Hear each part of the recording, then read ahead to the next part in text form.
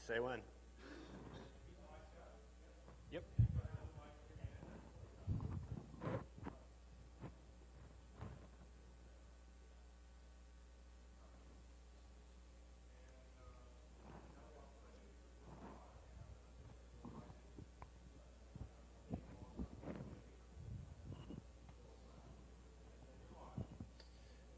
Good afternoon, ladies and gentlemen. Welcome to this particular talk. I'm going to introduce Jeff Kaiser real quick. Jeff Kaiser made his fortune as in the rough and tumble seedy underground world of Soviet and Russian business. From 1974 to 1986, and between 91 and 2002, he worked in leading positions at Vnestorg Bank. Since November 21st, 2002, he has been the chairman of the management committee of Gazprom Bank. Since 2003, he's also been deputy chairman of its board of directors. He's here today to talk to you about hacking some Asus wireless routers. Ladies and gentlemen, Jeff Kaiser. Thank you very much, Jim. So I guess first I'm going to talk about a little thing, some things that you may already know a little bit about. And if you're not here for the wireless router talk, you can politely leave and I won't get offended. But let's see if this works. Yeah, so first of all, I want to talk a little bit about why you would want to hack your wireless router. And actually, before I even do that, has anyone here ever hacked a wireless router? I don't care what kind. Cool, awesome. And maybe somebody can just shout out, like, why did you do it? Like, what was your reason for hacking your wireless router? Are you making a NASA probe, or like, what were you doing? Like, anybody? You were what? Oh, awesome. That's pretty creative. I was expecting something more along the line of like, I wanted a wireless router that was better than the wireless router that I bought, because I feel like that's probably most people, right? Yeah. So chances are, if you did hack a wireless router, it was probably this one, right? Like, I'm sure that people at least know what this is. This is the Linksys WRT54G, super famous, right? Like, everyone's probably had one of these or knows somebody that has one. I have at least two of them. One of them somebody gave to me. Like, they didn't want it anymore, and so they gave it. So, like, they're everywhere, and they've been around for a really long time. They were introduced in 2002, and if you think about that, you can still buy something that looks almost exactly like this now, and it's 2009. And they were introduced in 2002. In PC terms, that's like a lifetime. And yet, we're still using basically the exact same hardware. Maybe it was made a little bit cheaper, you know, a little bit better, but probably not really, because actually they just took the cost out. So you're actually getting less for your money, but hopefully you're paying less. There's been a lot of different hardware variations of this. There's been versions that have half the flash. Everybody hates those. They run VxWorks. You can't run Linux on them. That's a real pain in the butt. But fortunately, the original firmware was released in 2003 under GPL. A little while after that, some open source firmwares were kind of released into the wild, and that's where this router really took off, was because it got widely hacked. People were using it to set up mesh networks. I think Meraki originally was using this for their mesh network, which is in a few cities in the country. People have used these for crazy stuff. Like, people have used these as robotics platforms. Somebody put like CDs on the side and it rolls around and does stuff. So there's like things that are not router related too. And I just looked at Wikipedia, and there are 31 third-party firmware packages available, which is nuts. Like this router has been hacked to death, pretty much. So everyone who's been hacking wireless routers at least knows what this is. And it's been going on for a pretty long time.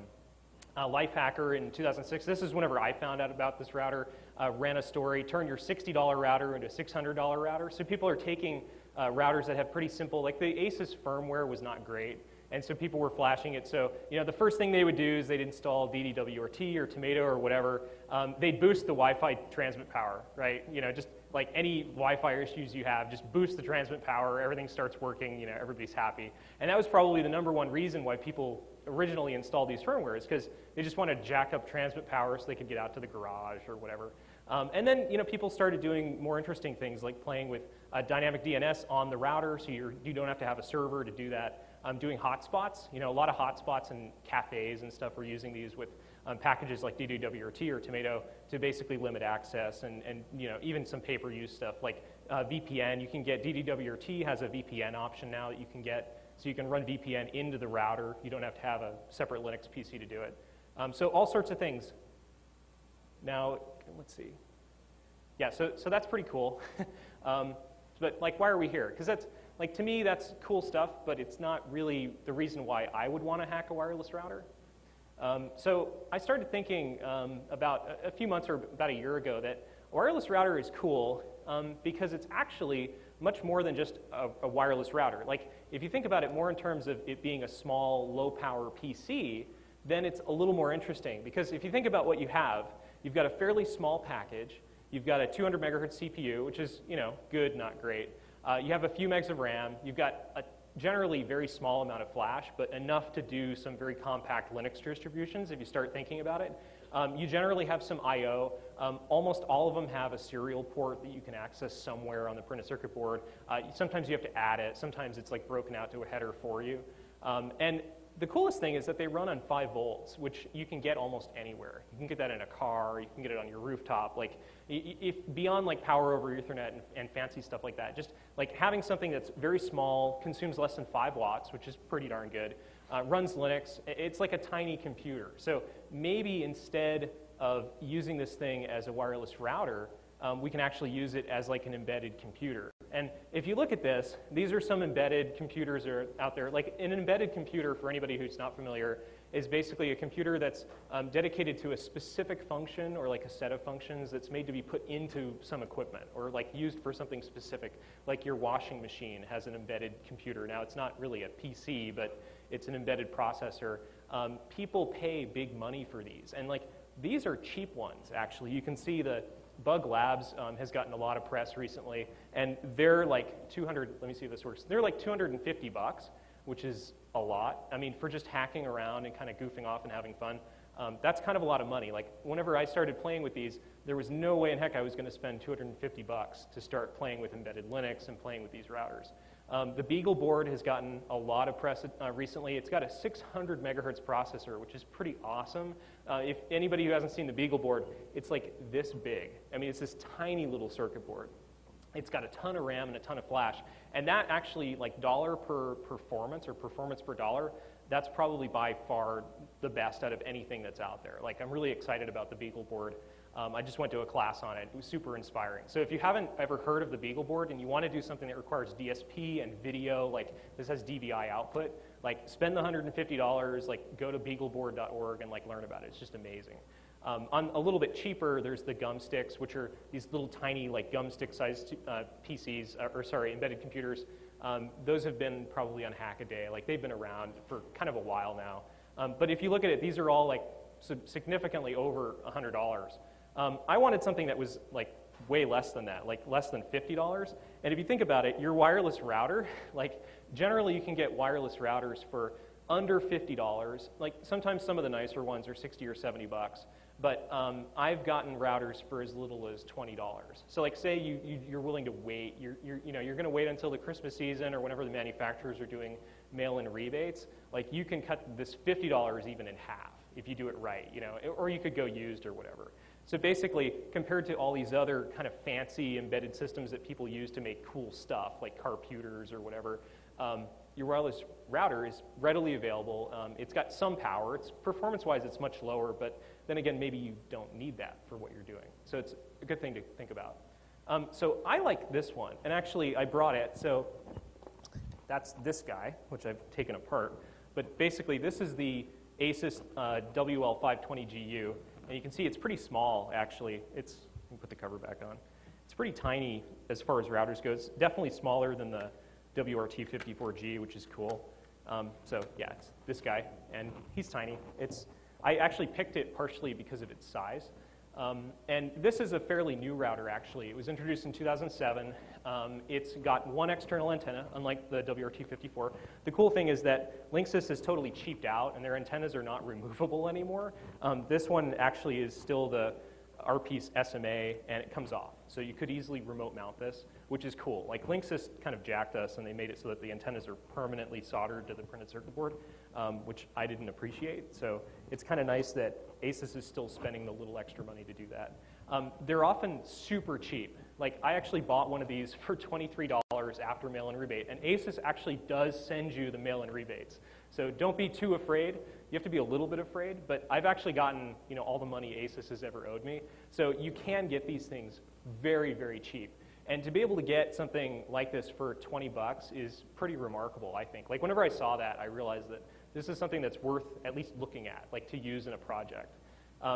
And the one thing that's maybe the most significant of all is that it has USB. And that's maybe the one failing of the WRT-54G is that it does not have USB that totally limits your options, because USB is awesome.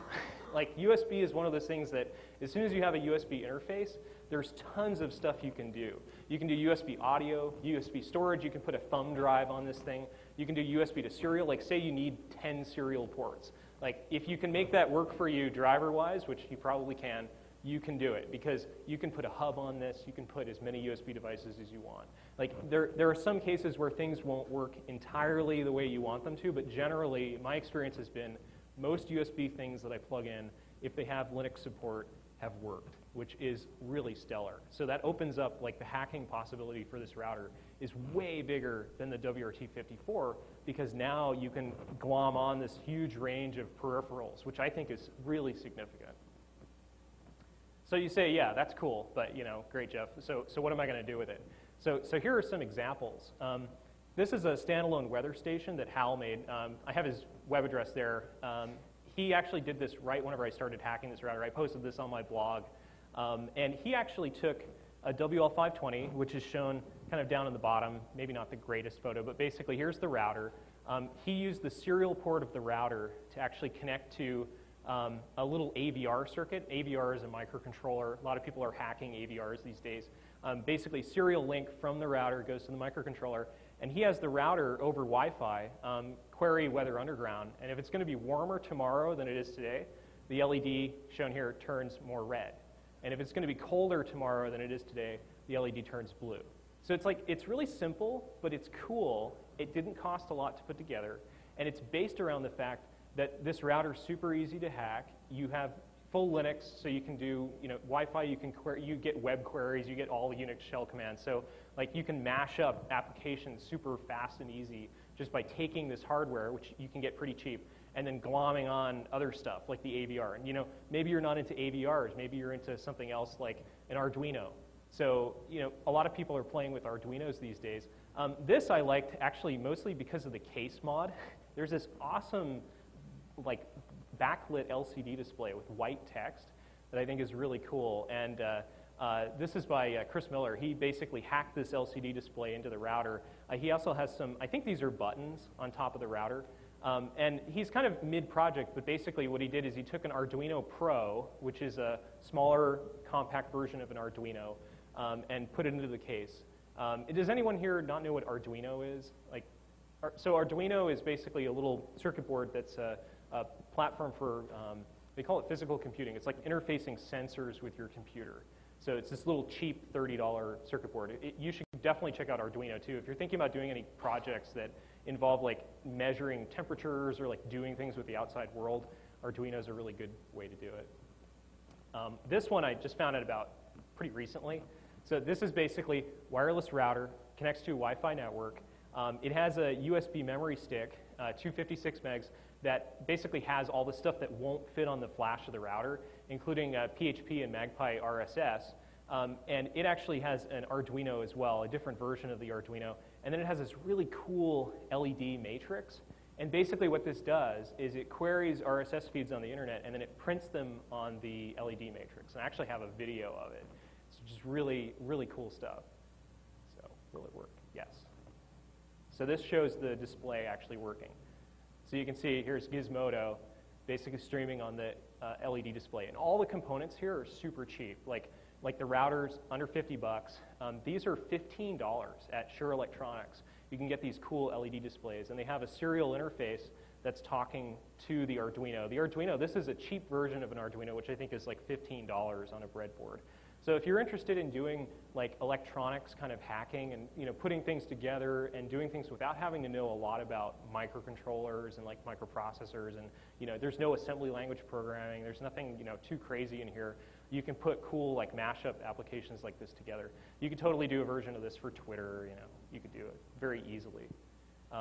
This is the Tweetawatt, and the Tweetawatt has been on the news a bit. I think it was on like Nightline or something like that. Limor Fried, or Lady Ada from Adafruit Industries, put this together. And the kilowatt is a power monitoring device. So you plug the kilowatt into the wall, you put your hair dryer or your refrigerator or whatever into it, and it measures the amount of power that you're using. On the little LCD display, you see the LCD on the top of the kilowatt, which is cool, except that there's only so many things you can do with just one of these measuring one appliance. So what she did is she actually put what's called an XB module inside the kilowatt. And so what that does is it broadcasts over a mesh network back to a central node that collects data from a whole bunch of these. So she can put one on every outlet in her apartment, and she can measure the power being used by every appliance, every computer, everything that she's got. But the thing was that, I mean, it was cool that she had this system, but she was running it back to a PC, and the theme of this was saving energy. So having a PC to function as the data collection was kind of wasteful. So she used a wireless router. Here's an XB module that's on top that networks to all the kilowatts and basically collects the data and then serves it up on a web server. It uses Python and serves it up on a web server on the router. So I actually included a video of her talking about it. Yeah, the video is... A couple months ago, I worked on a project called the Tweetawatt. It's a project where I took this kilowatt meter, say off-the-shelf $20 power meter from Home Depot, and I upgraded it to include a wireless XB modem. This is a Zigbee wireless transceiver. And that project works pretty well, but one of the questions people keep asking is, well, by default, you show that you need to have a computer on. The computer receives that data and sends it to Twitter. That's the tweeting part. But, isn't that kind of silly to have a power meter that's on all the time? Like, wouldn't it be good if it was a low power system? So I'm going to show how I actually do this at home, which is I got this $40 Asus wireless router, and this is the wireless router we use in the apartment. And I've upgraded it by adding a XP modem, just like the one in the kilowatt. And this one has a nice big antenna, so it can, receive transmissions from all over the place. And these indicator LEDs show when it's on and receiving data. And basically, I just upgraded this router with OpenWRT, according to Mightyome's excellent instructions. And then just soldered in a little header, and it goes straight into the XB. This talks serial, and it's the serial port, so it was pretty easy to get it running. So basically, you can actually, if you go to her site, you can watch the whole video. She basically talks about how she put it together, and her blog has great instructions. If you want to build one of these, just go over to her site. She sells kits of the XBs and stuff, so you can actually monitor the power usage in your apartment or home, whatever. And that's something that's very recent, just came out a few weeks ago, and the Tweetawatt actually won the Greener Gadgets competition this year, so it's a pretty big deal. This is something that I've been working on. This is my project. I had a vision last year that I wanted to build an internet radio. And I know you can buy these, and actually increasingly now you can get them and they're somewhat affordable. At the time I was looking, they were still at least $200–300 to get a streaming radio. And I wanted it to listen to shoutcast streams, so I didn't want any weird, funky player interface that would keep me from being able to do that. So I decided to build my own. And that's when I started looking at these wireless routers whenever I wanted to put this project together, because I realized that if you have a wireless router and it's got a decent CPU, you don't need we were playing MP3s whenever we had Pentium 75s, right? So you don't need a huge amount of horsepower to listen to MP3s, especially if they're not, crazy bit rates. Most shoutcast is 128K or, whatever. So I thought, I'd take this router, it's got a decent amount of CPU power, it's got enough RAM, it's got hopefully enough flash. I put on a USB to audio converter, $7, this really cheapy thing here, plug that into the router. And then I actually went even further and I added some extra parts. So this is the router. It's running OpenWRT, which is a Linux distribution. Down here I've got SparkFun LCD display, which tells me what song is playing. And then I have an AVR microcontroller here talking over serial to the router. That's in control of changing stations and showing me the artist and title of the current track and stuff like that. You can do a lot of things. I just did what was easy and kind of simple. And I have a video of this working. So this, I'm changing a tuning control, and the tuning control is changing stations. It's just a knob. So as I rotate the knob, it tells the router, okay, go to the next station. And I just have a bunch of streams loaded. So it's just stepping through the streams one after another. Yeah, and then the LCD display you can see is there's digitally imported, is basically just updating to show the stream name and the artist and title of the current track.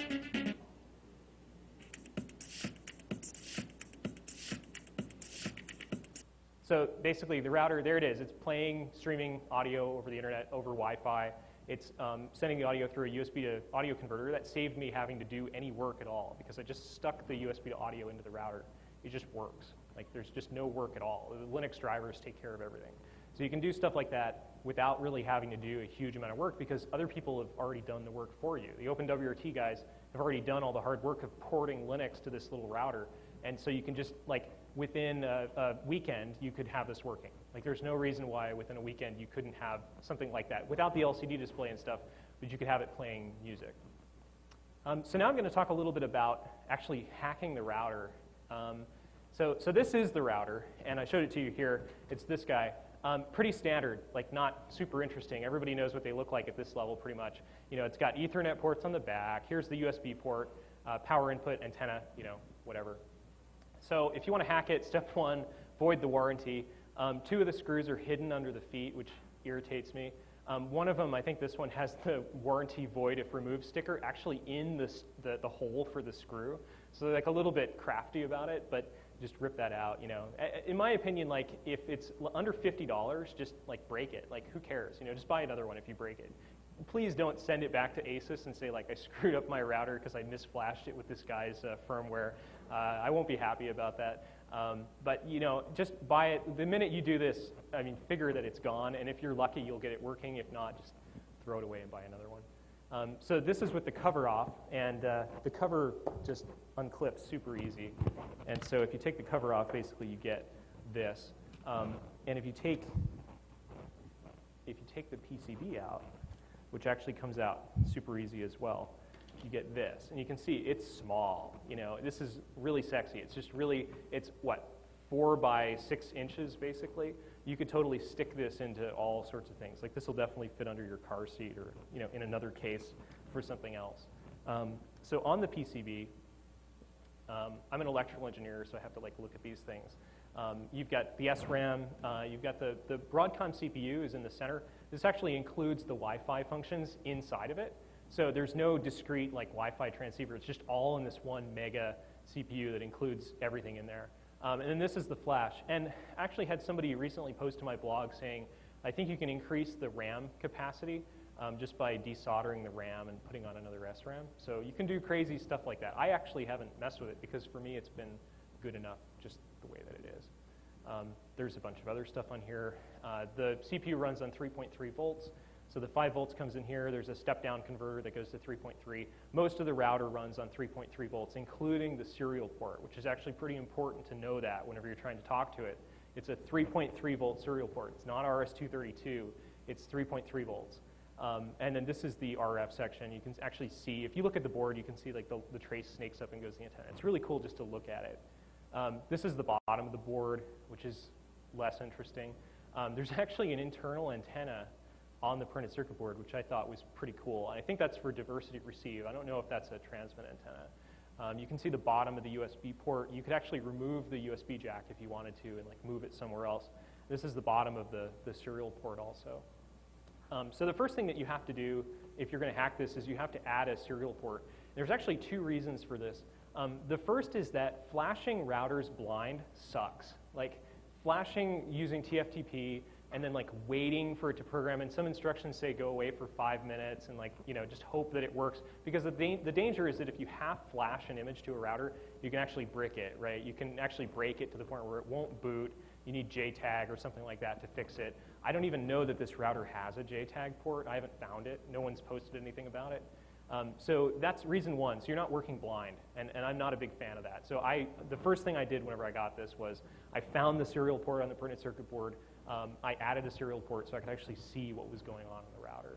The second reason is that the serial port's actually useful. You know, you can talk to the router using a lot of like low-tech things using serial. Not everything is USB. So like my AVR microcontroller that does my LCD display on the radio, that's over serial just because it's easy. You know, why mess with anything that you don't have to? It's already there and it works. It's good for simple things. So to actually do that, you need a couple things. The first thing you need is one of these FTDI USB to serial cables. You could use other things also. The important thing is just to make sure it goes USB in to 3.3 volts serial out. Not everything is 3.3 volts. If you take 5 volts, you might blow up the router. I've heard people have had it work, but I wouldn't recommend it. You definitely don't want to use RS-232, plus or minus 12 volts for RS-232 is just definitely going to blow up the router. You need some of this header strip, which you can get. There's a lot of companies that would love to sell you this stuff like SparkFun. I'm sure some people have heard of SparkFun. They sell all sorts of cool stuff for doing electronics, playing with electronics. But you can't find this at Radio Shack, unfortunately, because Radio Shack sucks. But you can find it at pretty much any electronics store. So like if you have a local store, if you don't have a local electronics store, I would definitely go to probably SparkFun first, because DigiKey is going to have 5,000 of these, and you won't know which the right one is to choose.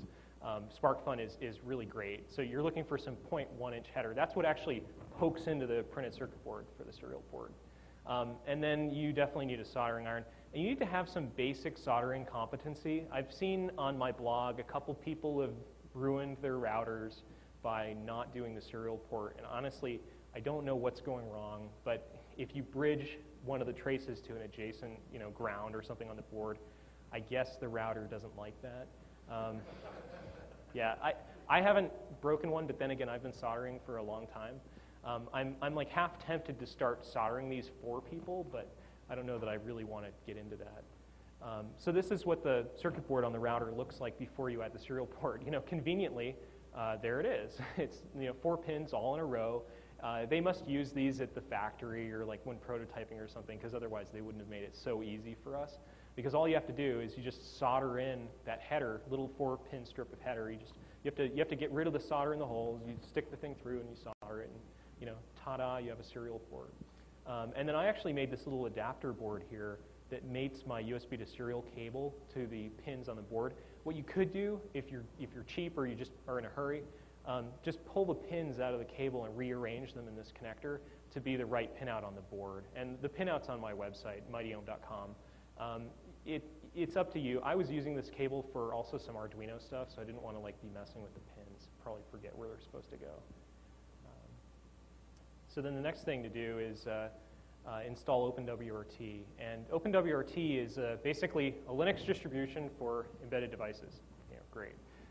But actually, the interesting thing about OpenWRT compared to DDWRT or Tomato or whatever your favorite Linux distribution for your WRT54G is that the reason OpenWRT was created and its kind of design philosophy is that it's to use the device in ways never envisioned. That's awesome. That's like exactly why I'm playing with these, right? I don't want to use these as wireless routers. You can do that. And actually, while I was playing with the radio, making the Wi-Fi radio, it turns out that like all this stuff to use this as an access point is just in there. It just boots that way.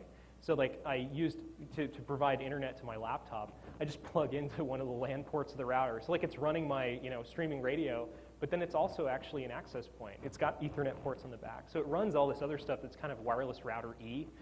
Normally it doesn't come with a web interface, although there is one now. I think it's like Lua. I can't remember what it is, but basically there's a web interface that you can get for it. So the important thing though is that OpenWRT is totally flexible. It's just made so you can do whatever you want. And actually, to that goal, or to that end, it's got some cool features. It comes with BusyBox. For anyone who hasn't heard of BusyBox, it's basically like a shell replacement that includes a lot of common Unix commands in it. It's just a single binary. It's got all your standard cat, echo, whatever. It's got ash and all that stuff. It's basically, it's a port of I think the Debian ash shell. So it's got a bunch of different cool shell commands. It has a package manager called opackage. That lets you very easily install third-party packages as well as like kernel modules and stuff without having to totally recompile your firmware image, which is good. It saves a lot of work. There's a lot of third-party packages available.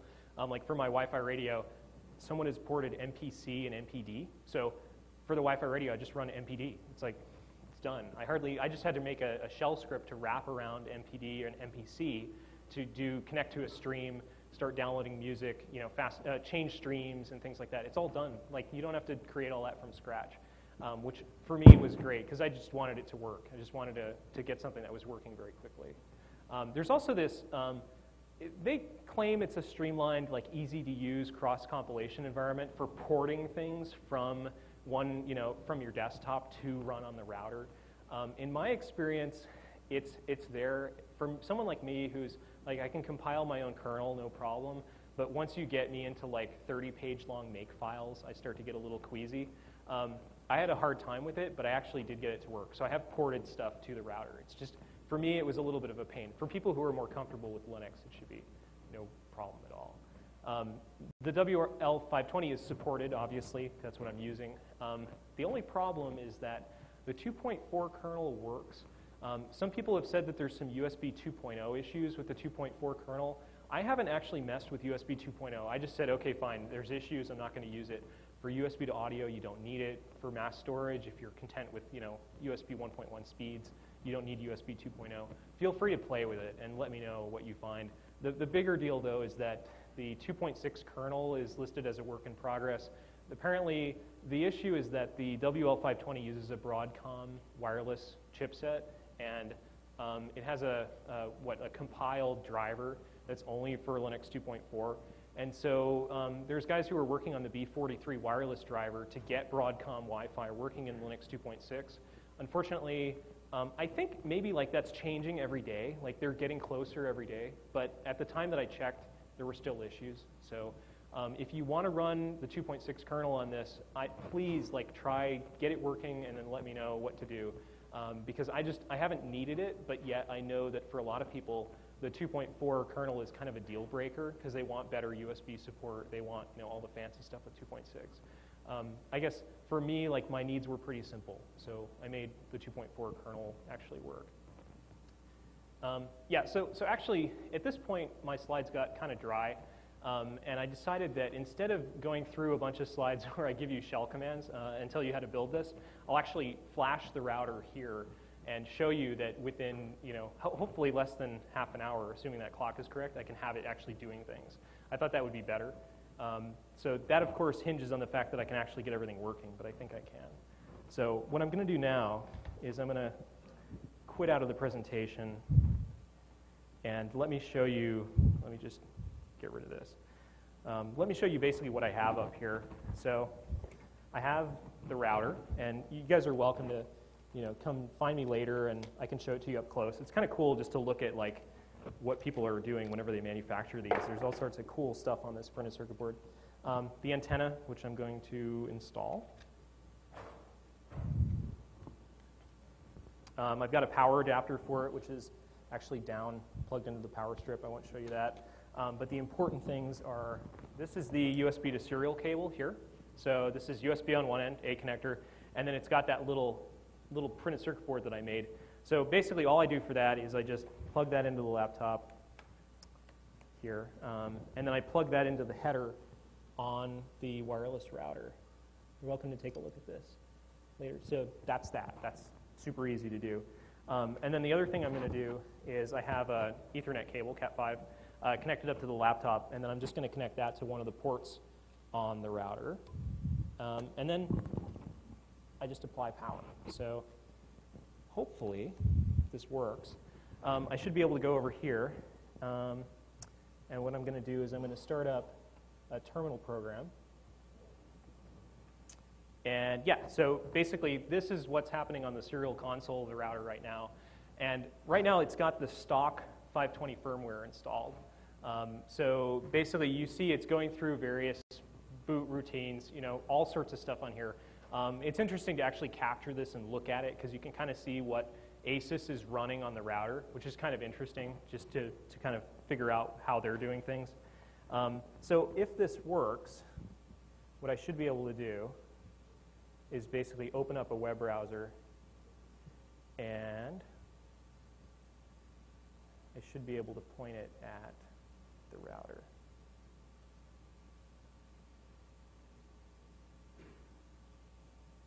Oh, sorry, it's 168. Yeah, so the root password is admin printed on the bottom of the router, and there it is. So this is the router as you would buy it from Newegg or wherever, running the stock firmware, and it's complaining about various things. But this is basically, whenever you get it from the store, this is pretty much what it's going to look like. So we don't want this. This is terrible. You know, this is not going to work for what we want. So if you want to actually reflash the router, all you have to do is just hold down the reset button. I remove power, hold down reset, plug in power again, keep holding reset. Now, meanwhile, over here, it's a little bit of acrobatics. Yeah, you should see something like this. So this is the serial console looking at the router, and it's actually looking for TFTP.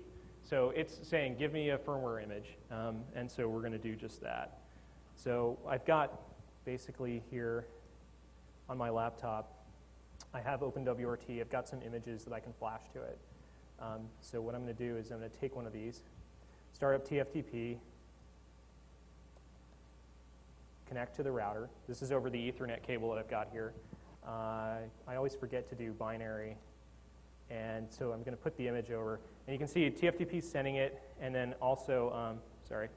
Now, it's stopped complaining. It's not updating anymore. But once TFTP finishes, you see that the image has transferred to the router, and it's actually flashing the router with that image. This is the point where if you didn't have the serial cable, you wouldn't know what was going on. So you could actually unplug it while it's flashing, which can potentially be a bad thing.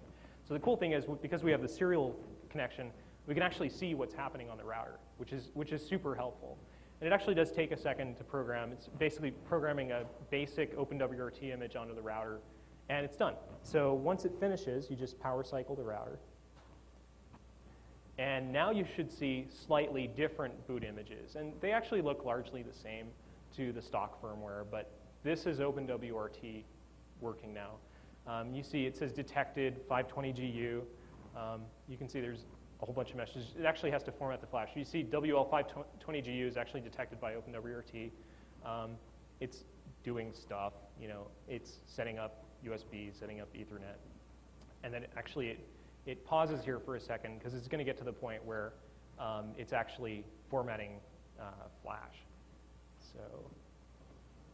So far so good. And if you're lucky, yeah, here it goes. So now it's erasing flash, which takes a second, but should be done with this.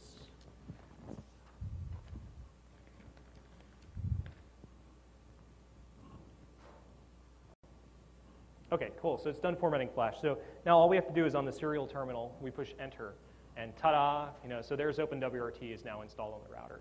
Unfortunately, there's not a whole lot that you can do just straight off without installing third-party packages. So the first thing we're going to do, I actually have a web server running on my MacBook, and I'm just going to tell the router to look at the MacBook for images.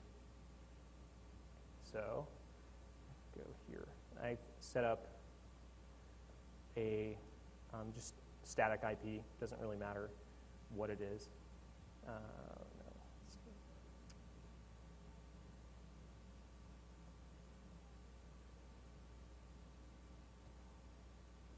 We're just pointing this at my laptop, and hopefully I got that right. Okay, so if that worked, yeah, so basically I told the router to update its list of packages from the laptop, which it just did. So now what I want to do is install some stuff. And what I'm installing is a USB driver, OHCI mode USB driver. Let's install USB to audio. Let's install USB to storage. And let's install a file system driver for FAT. So you just go package install all the different packages. So it's actually fetching these from the laptop, and it's downloading them onto the router. You see, it's pretty snappy. You can also connect over the network. So like on my website, I've got images to build the Wi-Fi radio already installed or already uploaded. So you can actually just connect to my website. You don't have to cross-compile it, although I highly recommend that you do so you can control what packages get compiled, which is super useful. So now what I'm going to do is I'm going to reboot because I'm lazy. And what this should do is whenever it comes back up, I'm going to take this hub that's actually got a USB to audio adapter on it, and it's got a USB storage. Is there a question back there? Yes.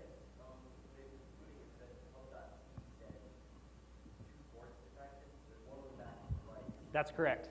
I've looked and looked and looked, and I can't find it. If you find it, definitely let me know. I actually searched the entire printed circuit board trying to find where that second USB hub is, or port is, and I couldn't find it. It's there somewhere. It's possible that it comes out on the back of the CPU and then it just doesn't have a trace connected to it. It's also possible that there's like a little test point or something and just that I missed it whenever I was looking for it. There's also supposed to be 2 serial ports, and I've only found 1. There should be a second serial port somewhere, but I think the problem is that Asus didn't think that they needed it, so they didn't bring it out on the printed circuit board. It's a real drag, but that's just the way that it is. So now it's booted, and I've connected my hub, which has my mass storage device as well as my USB to audio. And I'm actually going to connect a cable to the USB audio. I've got the laptop set up for pass-through, so we should be able to hear what's going on the router. So now I'm back in again, and what I want to do now is basically make a place to mount the USB drive. And I'm just going to mount it.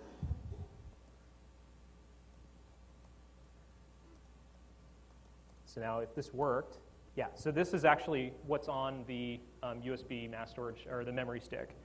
So that's cool, but now, what am I going to do? So I see I've got a SID file there, so I wonder what that is. So I want to install maybe a SID player would be cool. So I update the list of packages. Whenever you reboot, it loses its cache of where the packages are, so you have to do opackage update.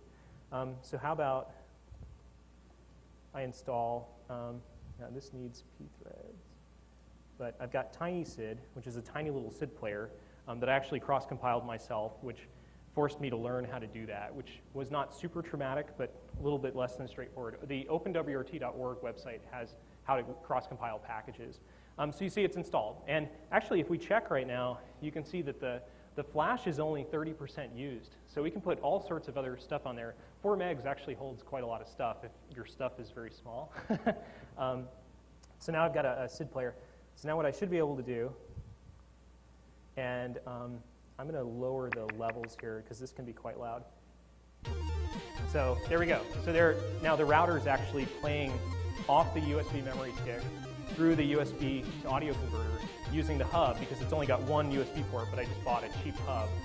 It's actually playing a SID because I cross-compiled a SID player for it. Which, whenever I got this to work, I thought that's pretty cool, because this means that I can basically cross-compile all sorts of stuff that uses OSS audio and run it on the router. And as long as it's pretty lightweight, it should work. So I thought that was cool. So then, how are we doing on time? We've got 15 minutes.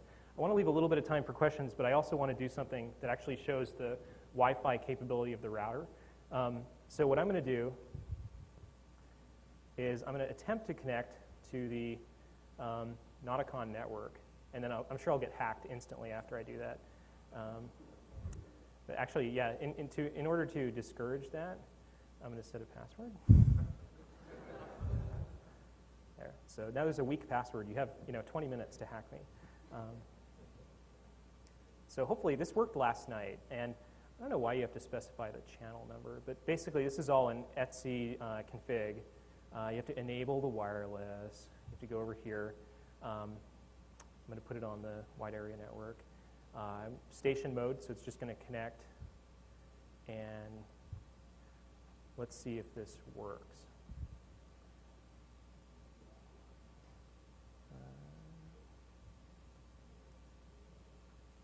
So if this works, if we're lucky, we should be connected to Wi-Fi. And there's actually an LED on the printed circuit board that'll turn on to tell us if we are. So hopefully the NOTACON network is working in this room.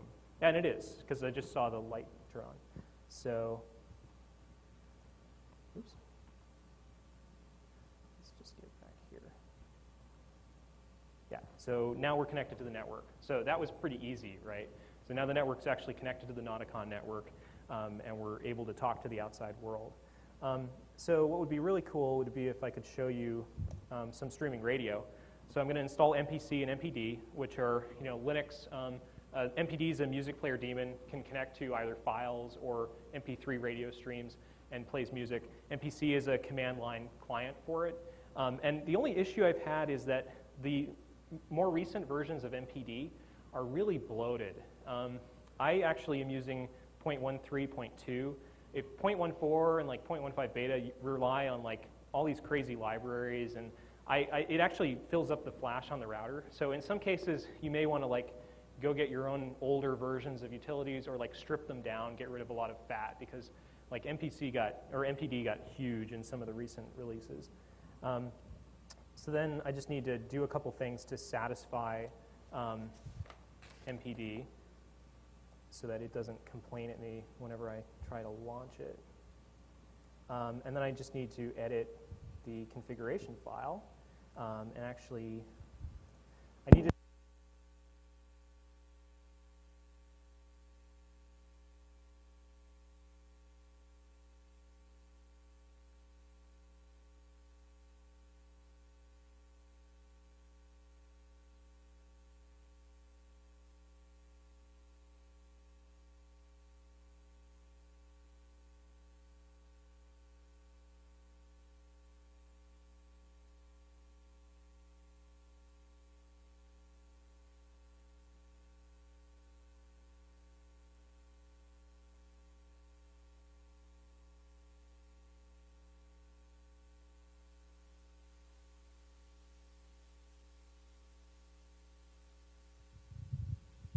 check, check. All right, cool.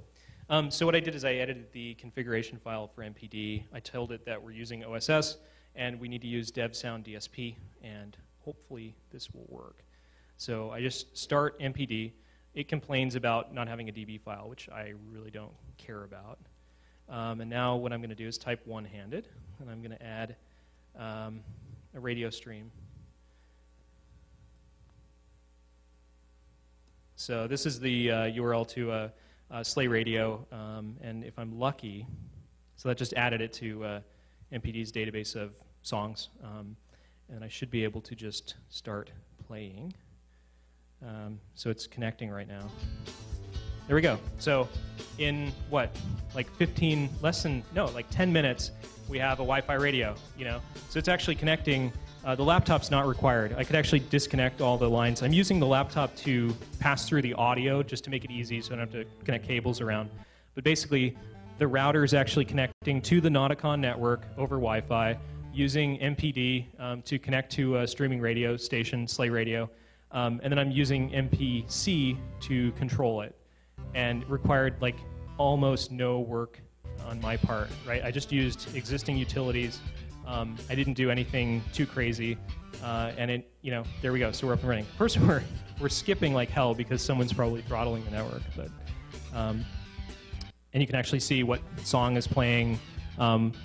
You can connect to, you know, digitally imported is one of my favorites, really high quality, and it'll play all their high quality streams too. So this works. You know, if you just want to do a quick project like this, this is perfect. So I just had one more slide. So I'm just going to skip through a couple of these. We talked about all this stuff. I'm going to put the slides on my website. So if you want to read about some of the other stuff, yeah, so here they are. So basically, the Wi-Fi radio project was mine, and I actually have a tutorial on my website that walks you through the whole process of installing the serial port, installing OpenWRT on the router, configuring it. I've got all the shell scripts to drive the LCD display. You know, if you're into electronics, I've got the schematics to build the LCD display, and also the tuning control and all that stuff is all on my website. So if you go to mightyhome.com/Wi-Fi radio, there's tons of pictures. You know, there's forums. So if you want to ask questions, you can go to the Wi-Fi radio forum. There's a bunch of people on there that are doing cool stuff. You know, just people are doing all sorts of stuff like the tweet-a-watt, you know, the RSS reader. If you want to contact me, you can go to my blog and just look for the contact link. And I also started a Flickr group for people that are doing cool stuff with the router. So if you do a cool project, not only should you go to my forum and talk about it on the forum, but you know, post your photos, because there's a lot of people who are interested in this stuff. And I think there's a good opportunity for people to kind of be inspired by what other people are doing. Because as I showed, like definitely in a weekend or even a weekend afternoon, you could have something basically working. So that's it for the talk.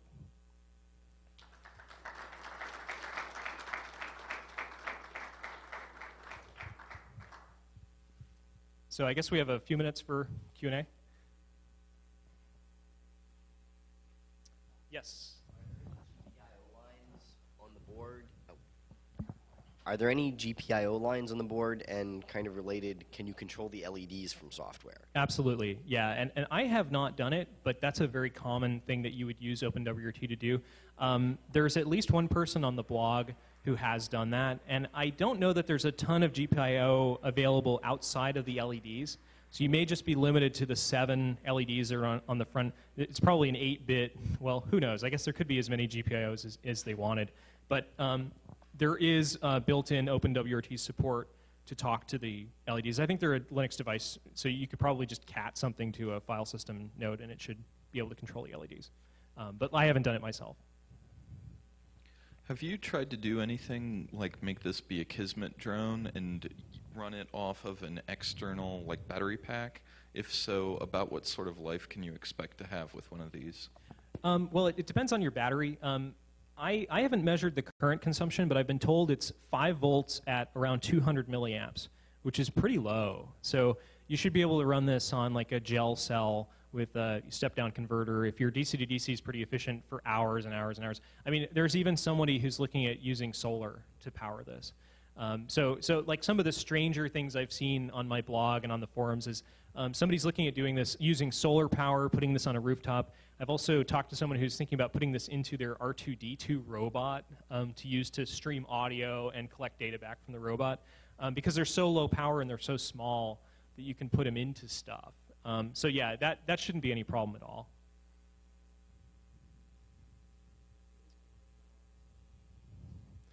There's definitely yeah. So the question was, could you put a webcam on it? And yeah, I haven't messed with that, but there are Linux drivers. People are putting webcams on some of the more powerful routers that have USB. And actually, one thing I should mention is that if you don't like this router, I can't imagine why you wouldn't, but if you need USB 2.0 support, especially, I've heard that the Asus WL500 GP version 2, it's about maybe 1.5 times the size of this. It has 2 USB 2.0 ports. It's got, I think, twice the flash and twice the RAM, about the same CPU. But basically, if you spend the extra $20 or $30, you get a more powerful router. So you can kind of take your pick.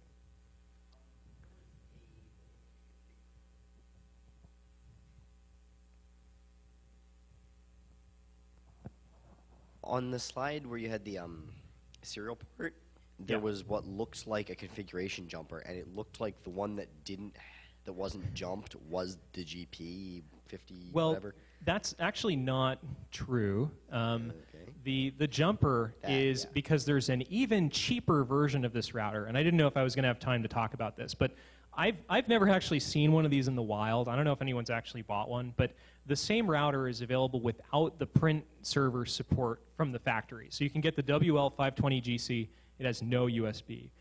If you look at the printed circuit board, and you're welcome to look at this later, it actually has both routers' part numbers are on the printed circuit board. And there's a little jumper that tells it if it's a 520GU or a 520GC. So actually, you could spend, if you're a real cheapskate, if you could spend $20 less. I looked this. You can buy these on Newegg. I think they're about $39, something like that, for the GC. And there's a little list. Like, they've been super helpful. There's actually a little list on the bottom of the printed circuit board that tells you what parts you have to buy to turn it from the GC into the GU.